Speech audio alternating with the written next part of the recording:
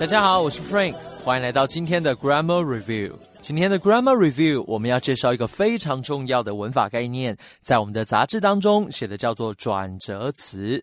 实际上，英文当中的8大词类并没有转折词这一类。所谓的转折词啊，多半指的是两个句子中间我会放一些单字跟片语来达到语气上的转折，所以我们才叫它叫做转折词。而转折词啊，如果要用文法来定义的话，各位同学经常会在文法书当中看到有一种词叫做所谓的准连接词。这个文法术语很特别，什么叫准连接词呢？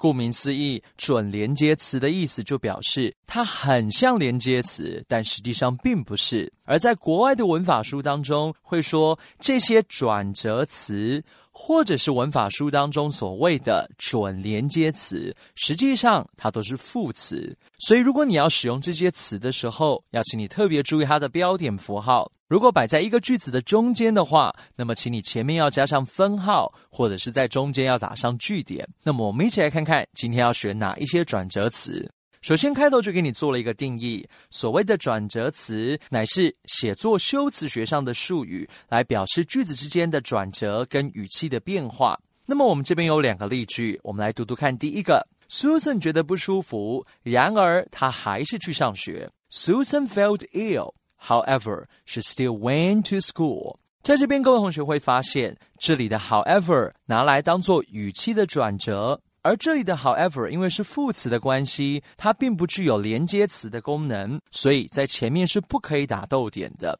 你会发现在 however 的前方放的是分号，而分号后面 however 的 h 是小写，然后因为 however 这个字是副词，所以在后面再打上一个逗点，所以这是转折词的基本的用法。那么再往下继续看，下面说呢，转折词实际上都是副词，多半可以放在句首，偶尔也可以放在句中跟句尾。讲到这里，我们不妨再看一次刚才的那个例句， Susan 觉得不舒服，然而她还是去上学。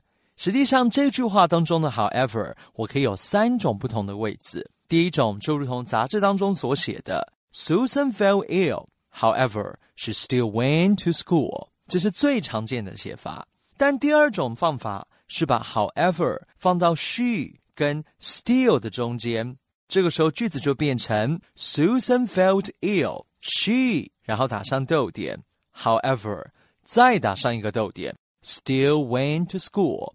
这时候的 however 就放在句子的中间了。当然有的时候可以把 however 放到句子的最后面，给人家一种期待，或者是给人家一种惊喜的感觉。所以你也可以说 Susan fell ill, she still went to school， 然后打上逗点，再写 however。 所以借着这个例子我们就知道，转折词大多数都可以放在一个句子的开头或句中，或者是句尾。下面又提醒各位同学，在所谓的转折词的前面跟后方有一些标点符号上要注意，因为呢它并不是连接词，只是个副词，所以刚才讲过了，前面要放上分号或者是放上句点。比如说杂志当中的例句讲，亨利是校内当中最棒的运动员，此外也是班上第1名的学生。你会发现这个例句当中 moreover 的前方打的是句点，因为它不能够连接2个句子，所以它用的是句点。而放了句点之后，后方的 moreover 的 am 就要改成大写。当然 moreover 的后方还是一样要请你打上逗点。所以这是怎么样呢？这些转折词在标点符号上面使用，要请你注意的地方。而下面要来看看转折词的分类跟它的用法。那么你会发现，今天在杂志当中，我们替各位同学整理了好多会考的转折词。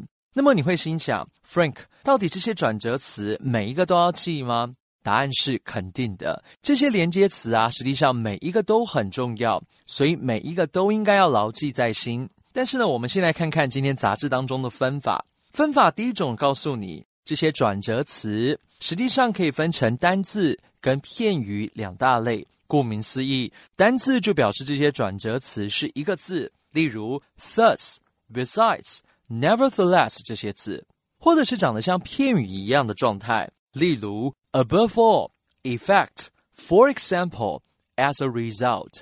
那么这样的一种分法，大家有一个基本的概念就好。真正需要记的是下方所帮你做的整理。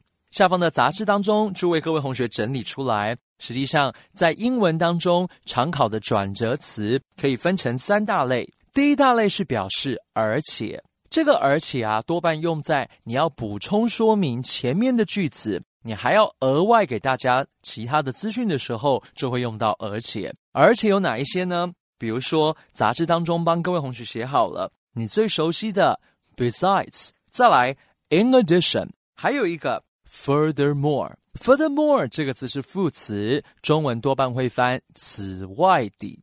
再来 what's more。What's more 这个片语有2个含义，它可以指的是更好的事，也可以指更坏的事，而这个片语的意思要根据文章的上下文来决定。再来 What's better 就是更好的事，那当然各位同学一定可以举一反二，更糟的事就叫 What's worse。 我们来读读看例句。例句当中说，放学后他用功读书，此外还帮爸爸妈妈做家事。She studies very hard after school. In addition, she helps her parents with the housework. 当然，这里的 in addition 你也可以换成 besides 或 furthermore。下面一个例句说，提姆从朋友那边收到生日礼物，更棒的是，这是他梦寐以求的玩具。Tim got a gift from his friend for his birthday. What's better? It was the toy that he had always wanted. 还是要提醒各位同学，在这里 What's better 的前方用的是句点，所以后面的 what 就要大写。再来第二类我们要介绍的转折词是跟相反有关的。那么这些相反或相对的转折词多半表示句子当中前后面的意思有落差。比方说你前面要讲的是一件事情的好处，那么后面要提的是坏处。前面要讲的是一件事情可能有一些恶劣的条件，但是后面却提到有一个很好的结果。那么有这些语气的转折词有哪一些呢？包括了 however 然而， nevertheless 还是然而，再来一个叫 still。 这个字大家应该非常熟悉， still 当作副词，以前学叫做仍然，但今天在这里是然而的意思。再来一个 yet。 yet 这个字当作副词，它的意思跟但是 but 有一点类似，但是 but 是连接词，而 yet 则是副词。 By contrast 叫相较之下， In comparison 是相比之下， On the other hand 是另外一方面来说， On the contrary 是相反的。那我们一起来看看今天的例句。例句第一个说，我们的队输了比赛，然而这不失为一个有益的经验。 Our team lost again. Still, it was a beneficial experience. 基本上在高中英文当中，这个 still 就被认为是然而的意思，也就可以代换成我们所熟悉的 however， 或者是杂志当中所写的 nevertheless， 或者如果还要再补充，还有另外一个拼法叫 nonetheless。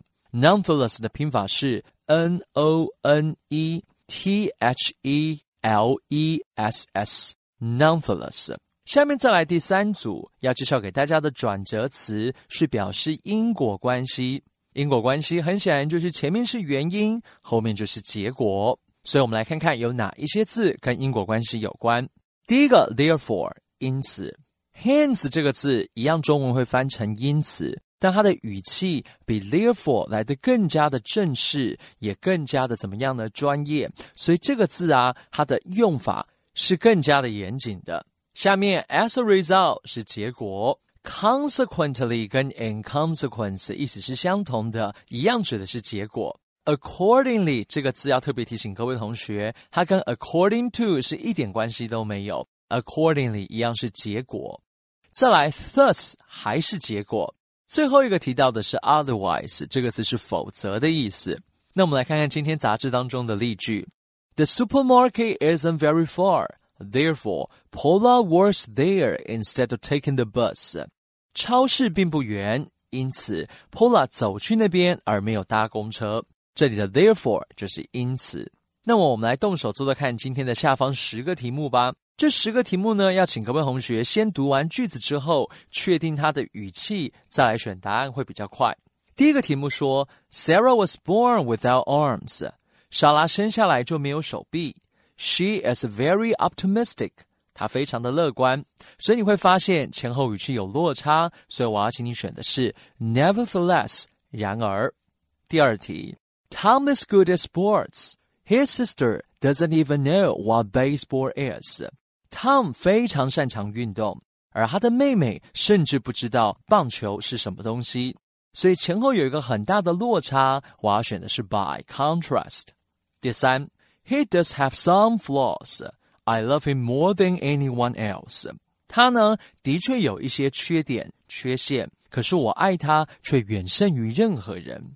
所以一样会发现这里的语气有落差，前后是怎么样呢？对照，所以我要选的是然而 still 这个字。第四 I have to finish my homework tonight. I won't be able to hand it in on time. 我今晚要把家庭作业写完。后面说我没有办法准时交，所以很显然前面是原因，后面是结果，所以我要选的是否则这个答案。如果没有赶快把它写完的话，就没有办法准时交。第五 Benjamin overslept this morning. He was late for school. Benjamin 今天早上睡过头了，因此他就上学迟到了。所以第五个题目我要选的是结果 as a result， 而另外一个选项叫 at any rate， 这实际上是一个片语，叫做无论如何。再来第六 Someone stole William's school bag. His wallet and cell phone were in it. 有人偷了 William 的书包，而怎么样？他的皮夹跟手机都在里头呢，所以状况是更加的严重。我们要选的是 what's worse。而另外一个选项 in brief 叫简而言之，简单来说并不对。再来第七 George was caught cheating in the exam. He is expelled from school. George 考试作弊被抓到了，他被学校退学。前面是原因，后面是结果，所以我要选的是因此 therefore。再来第八 Heather joined the volunteer program to help poor kids living in remote districts.She donated all her savings. Heather 加入了这个志工的怎么样呢？计划来帮助贫困的小孩子住在一些偏远地区。她怎么样捐出了她所有的存款？你会发现前面做了一件好事，后面还做了一件好事，所以我要选的是此外 additionally。而选项 accordingly 则是指的是因此，意思并不合。第九Carrie eats when she is bored. She gained 10 kilograms within 1 month. 她只要无聊就会吃东西，因此1个月就胖了10公斤，因此 thus。最后第10 The Smiths have moved. Their house is empty. 史密斯一家人搬走了，因此他们的房子就是空的了，因此 accordingly。以上是我们的转折词的介绍，希望各位同学花一点时间来把这些关于而且、相对跟因果的转折词记起来。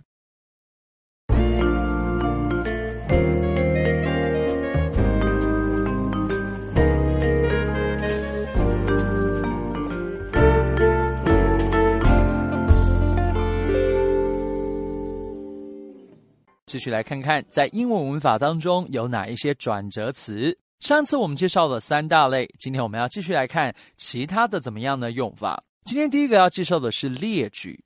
所谓的列举啊，就是你在你的文章当中要提到第一、第二、第三的时候，就可以用到这一些的转折词。我们的杂志当中告诉各位同学，你可以说 firstly, secondly, thirdly。讲到这边要提醒各位同学，实际上 firstly, secondly, thirdly这是比较正式的说法，实际上现在的美语当中都把那个 ly 省掉，就直接讲 first, second, third 就好。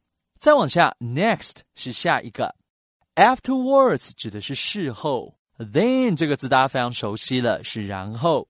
再来 meanwhile 这个字指的是同时，也就是大家非常熟悉的 at the same time 的意思。 finally 是最后的， lastly 跟我们刚才前面的 firstly 是相对的，它一样指的是最后，而一样这个 ly 可以省掉，我只要讲 last 就好。下方 eventually 是最后的， last but not the least 是个很重要的片语，它指的是一件事情摆在最后，但不是最不重要的。再来 for one thing for another 是一组片语，它指的是一件事情的两面，所以 for one thing 中文会翻其一， for another 则是再则的意思。那我们来看看今天下面的例句还有它的用法。 Noah likes jogging in the morning. For one thing, it is good exercise and helps him stay healthy. 诺亚喜欢早上的时候来慢跑，一来是怎么样呢？很棒的运动，帮助他身体健康。For another, it helps him put his worries aside and relax. 其二，可以帮助他的怎么样呢？烦恼抛到一边去，然后放松一下。第二个例句说 Vincent thanked his mother, father, sister, and last but not least, his friends for helping him with his novel. 他说呢 Vincent 感谢他的妈妈、爸爸，还有他的妹妹。Last but not least, 实际上这个片语的后面原来在 list 的后方省掉了一个 important 重要这个字，所以这个片语就是最后一个讲，但不是最不重要的哦。His friends for helping him with his novel. 感谢他的朋友帮他怎么样呢？写小说。下面的例句说 Lisa was preparing dinner in the kitchen when we arrived. Meanwhile, her husband was setting the table in the dining room. 这里的 meanwhile 就是同时，也就是 at the same time， 或者我也可以说 in the meantime。 In the meantime 的 mean 就是 M-E-A-N。 再来往下，下面一组要介绍的是跟强调有关。这里的强调就是我要把前面讲过的话再一次的拿来重新说一遍，或者是我觉得前面讲的还不够强调，今天我要加强语气再说一次。所以呢，下面这些字多半都是副词，比如说 basically 中文翻成基本上的， indeed 的确， actually 实际上的， in fact 大家非常熟悉，事实上， surely 就是当然， as a matter of fact 一样是事实上， unquestionably 是毫无疑问的。Above all 这个片语非常的重要，它照字面上来解释叫做在一切之上，言下之意就是最重要的事。最后一个 most importantly 一样是最重要的事。那我们来看看今天的例句第二个 Ryan wants to buy a new apartment and is particular about a lot of things. Above all, it must be located in a quiet neighborhood. Ryan 想要买一栋公寓，而且对很多事情都非常的讲究，而最重要的是他要在一个安静的社区当中 above all。 接下来下面的第六种介绍的叫阐释。阐释如果讲的是白话文，就是换句话说的意思。换句话说，在英文当中可以有三种说法，你可以说 namely， 或者是 in other words， 或者是讲 that is to say。这三个实际上都是换句话说，换言之的意思。唯一一个要提醒的是 that is to say。 That is to say 这个 to say 左右画括弧，表示这个 to say 可以省略。不过要提醒各位同学不要自作聪明哦，因为英文当中可以讲 that is to say， 但是没有人讲 this is to say。 所以我们来读读看下方的例句。例句第一个说 There's a note on Sam's door that says do not disturb。In other words, Sam would like to be alone for a while. Sam 的门上有张纸条写说不要打扰，换言之，他想要独处一阵子。再来第七是表示结论，这些结论相关的片语或者是单字，实际上用在写作文的时候非常好用，尤其是你到了文章的最后面要做总结的时候，可以用到它们。In short 叫简而言之， In brief 也是简而言之。In a word 叫做怎么样呢？一言以蔽之。To be brief 一样是简单来说。To sum up 是总结。In summary 还是总结的意思。那么我们来看看今天的例句。Mr. Lee is kind, honest, and compassionate. In short, he's a man of fine character. 李先生既善良又诚实，而且又有同情心。简而言之，他是一个品性良好的人。In short。再来第八组是表示概述，概述多半是用在文章的一开头，你要描写一个一般的状况，这个时候你会说 generally 一般的， overall 整体来说， by and large 是一个片语，它实际上就是 generally 就是一般来说。 in general 还是一样一般来说。 on the whole 叫整体而言。 all in all 一样指的是整体来说 as usual 一如往常， as a rule 按照惯例， in most cases 指的是在大多数的状况之下。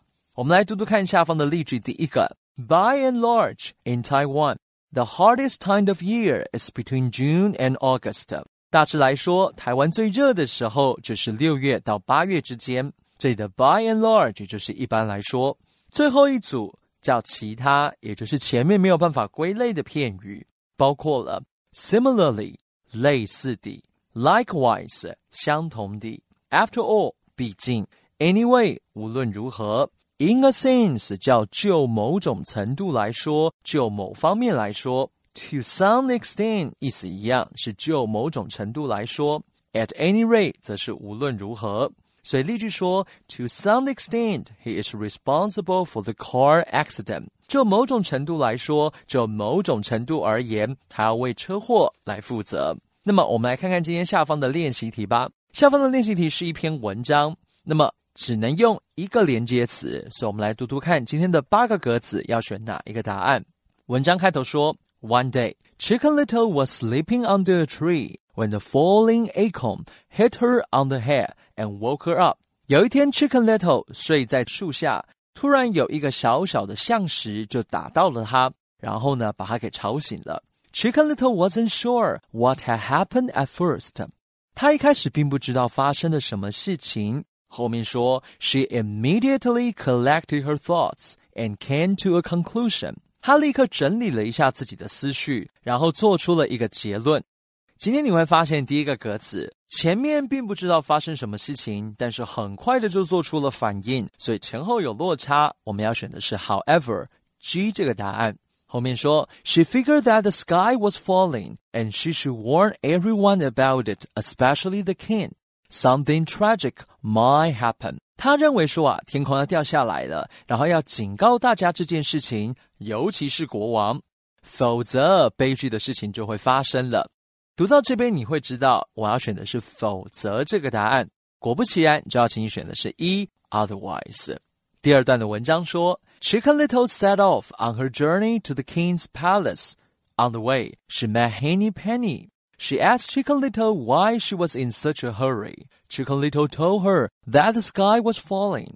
Chicken Little 因此就出发，准备要到国王的宫殿去。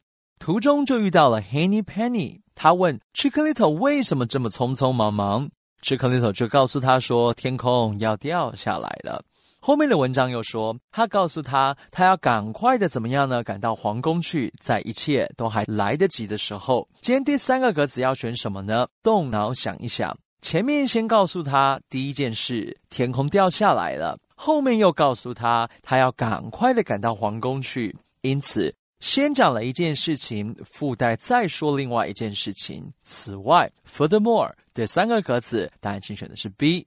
下面说 Henny Penny thought that Chicken Little was doing the right thing, so she decided to join Chicken Little. Henny Penny 觉得说 Chicken Little 真是做对了，因此决定要加入他。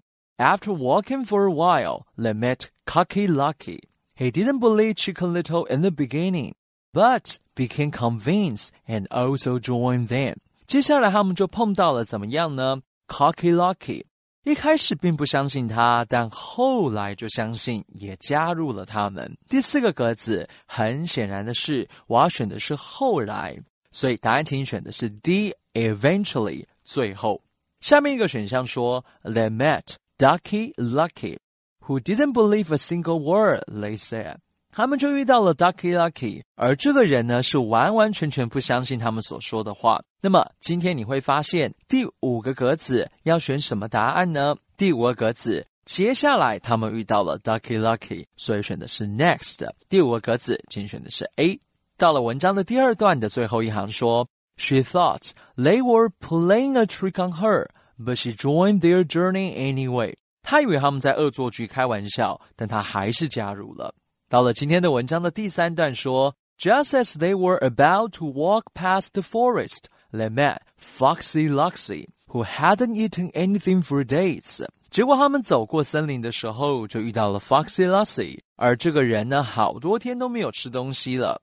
下面说 He was extremely hungry when he came across Chicken Little and her company. 因此他非常的饥饿，当他碰到 Chicken Little 跟他的友人的时候，这里的 company 指的是朋友，可不是公司哦。那今天第6个格子要选什么呢？第6个格子前面是原因，后面是结果，所以我要选的是结果，或者是换言之，所以第6个格子答案请选的是 H. In other words， 下面说 After hearing the story, Foxy Lassie said, Why don't you go through the forest? 听了故事之后，这个狐狸就讲啦，你们为什么不先经过森林？我知道有一条更快的道路。今天第7个格子要选什么呢？只剩下2个可以选了，一个是我们的 C， 一个是我们的 F。 在这边放上结果不太适合，所以我们要选的是为什么不反过来走另外一条怎么样呢？穿过森林的道路，当然请选的是 C。 接下来的文章说 The group decided it was best to follow Foxy Lassie. The news never got to the king, and Chicken Little and her friends were never seen again.It didn't matter though. It turned out that the sky wasn't falling after all. 这个故事非常的有趣，因此呢，这一群人就觉得说跟着怎么样呢？这个狐狸是最好的。可是呢，结果啊，消息永远都没有传到国王那边去，而 Chicken Little 跟他的朋友们就再也没有被看到了。反正也没关系啦，因为天空根本没有要掉下来嘛。那么第8个格子只剩下最后一个了，所以当然请选的是结果。As a result， 大家应该都可以知道故事的结局，就是这个傻傻的 Chicken Little 还有他那些笨笨的朋友最后都被这个狐狸给吃了。 OK， 所以答案请选的是我们的 As a result。 这是我们今天全部的杂志内容，我们下次再见。